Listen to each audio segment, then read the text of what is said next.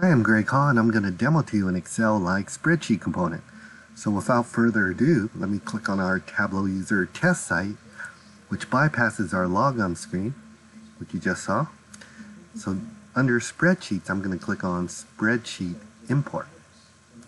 So I'll click over here, and it's going to bring up our Excel-like spreadsheet component.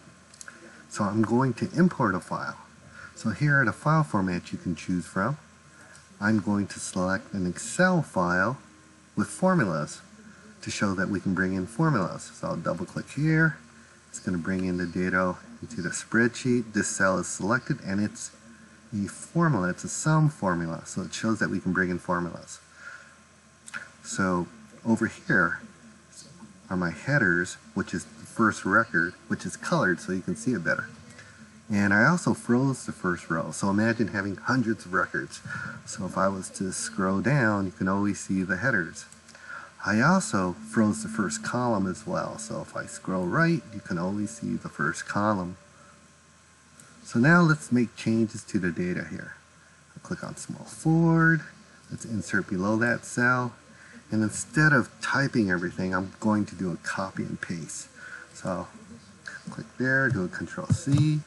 And I'll click over here on the blank row and do a Control V. So notice that the 0 did not come down. So you cannot leave any cells blank, or else this record will be misaligned with all the other records if you were to update your database. So you need to have something on all your cells. You can put NA for non-applicable or a dash for any blank cells, but you have to have something in it. So in this case, I'll put a 0. And let's change the player DeMarcus Cousins to, how about Anthony Davis, who plays for the Pelicans, at least for now, but he requested a trade, so we'll see what happens. So now let's export this file, this data here. So here are the formats you can export to, but let's export it to Excel since that's the most commonly used. So I'll click here, it's going to, you'll see Excel here, I'll double click here and it's going to bring up Excel. So I exported it over here. Here's the change I made, Anthony Davis. I inserted this record. I'll close this guy. Won't save it.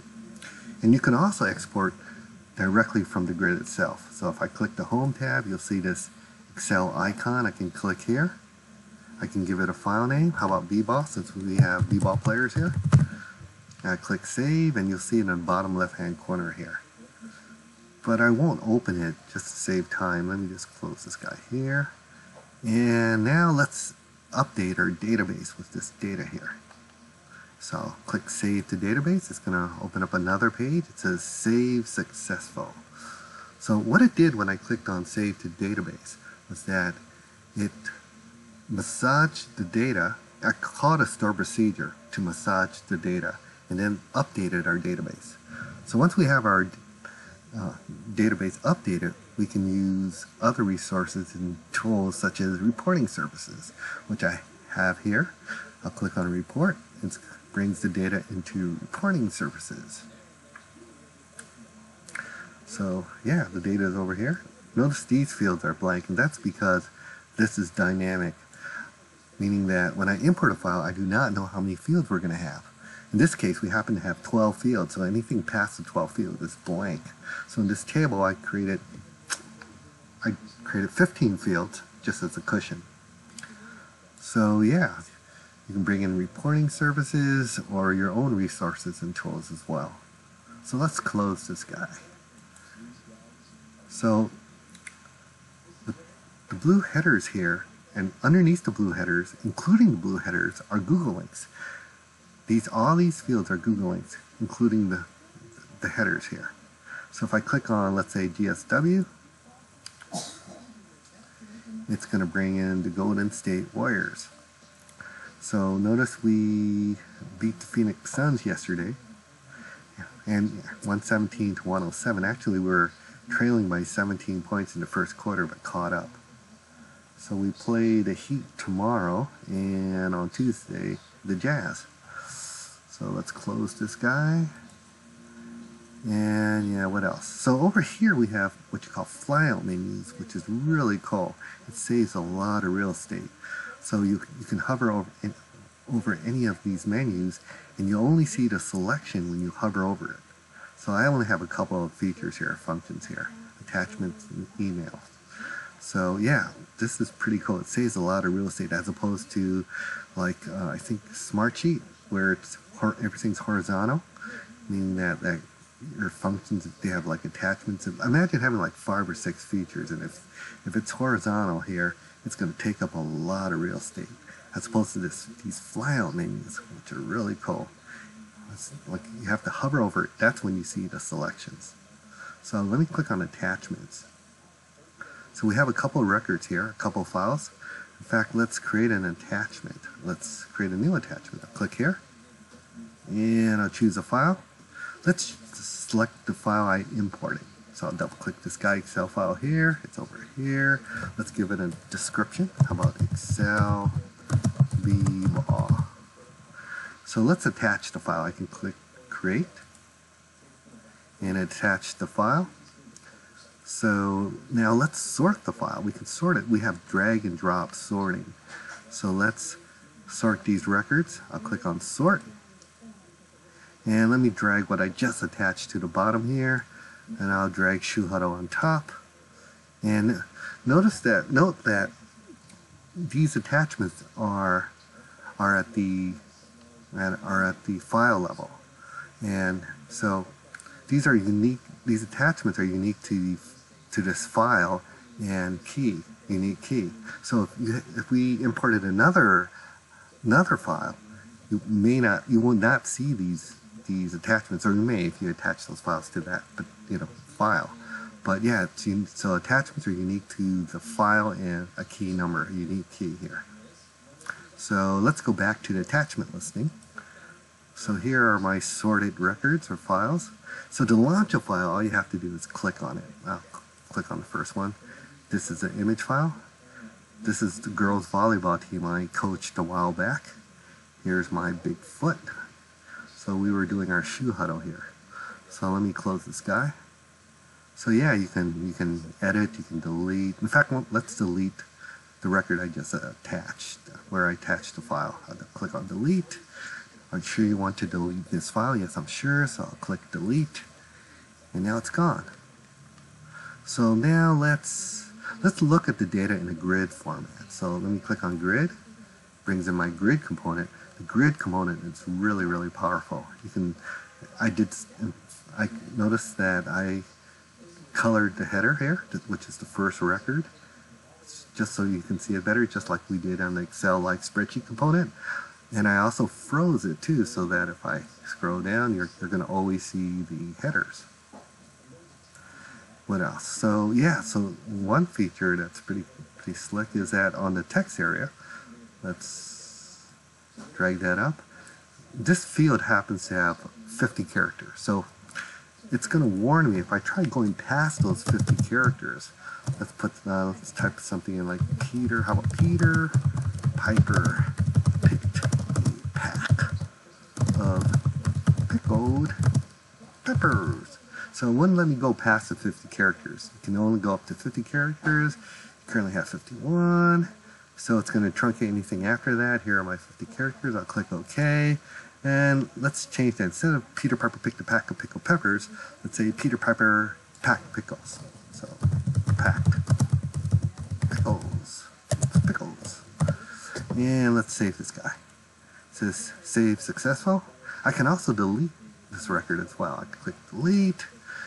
Are you sure you want to delete this record? Yes, I'm sure. I'll click OK. And save changes. Delete successful. So it's gone. I can add a new record. Let's just to save time, I'll just cancel this guy. But you can add a new record. You can export to Excel or PDF. So what else? So yeah, so there's different types of formats here, edit formats. For example, I can change the edit mode to put a drop down instead of a text area. Click on drop down. So now if I click here, it's a drop down. You can only select from the drop down. Or you can have, let's say, how about combo box? So now, a combo box. With a combo box, you have the option. I can type in anything I want. How about center 4? Or I can select from anything from the drop down. So I can save the changes here, save successful, and yeah, it's pretty slick, pretty cool. You can you can sort your ascending, descending, or the way it was.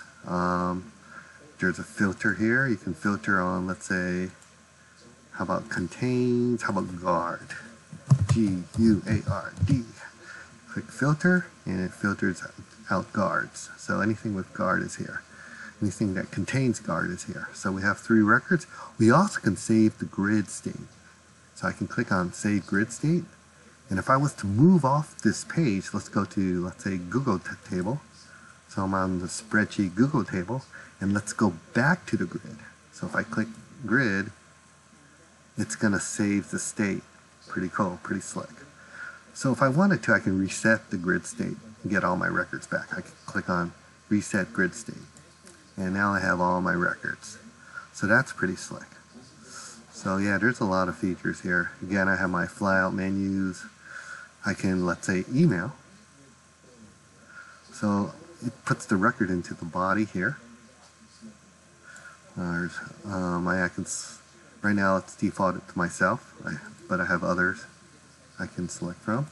So let's send to myself this, what I have here. So I can click, let's put something here. How about, let's type in, this is a test with a lot of exclamation marks. Ha. And send email. So it says email sent. So what it just did, it should have sent it to my email. Ooh, I gotta sign in here.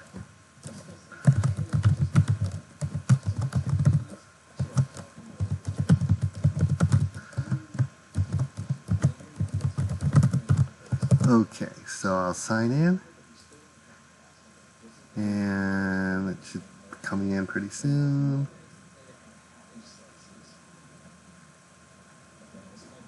Here's my spreadsheet with all the exclamation marks I put. So let's go back here. So it brought it up. Here's the record here.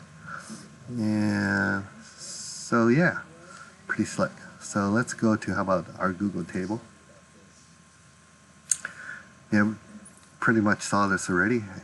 This is similar to the other page where when I clicked the Save to Database, it brought my HTML table with Google links. This is pretty much the same. It tells you how many record fields. These are all Google links, including the headers.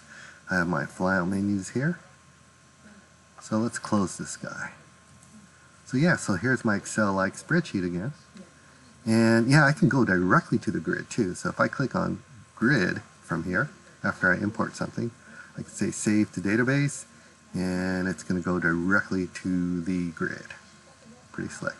Close this guy, and you can import something. It does it pretty fast. I'll put something, how about my locations? I'll double click this, and it's going to bring it up here pretty quick. Again, I froze the first row, so you can always see the header. Froze the first column, and I can, for instance, click on Google table rather, and save to database, and it's going to go to my spreadsheet Google table. Yeah, so that's pretty much it. Let me close this guy. Let's go back home. Yeah, that's it. I hope you enjoyed this video. Thanks for watching. So escape to stop recording, or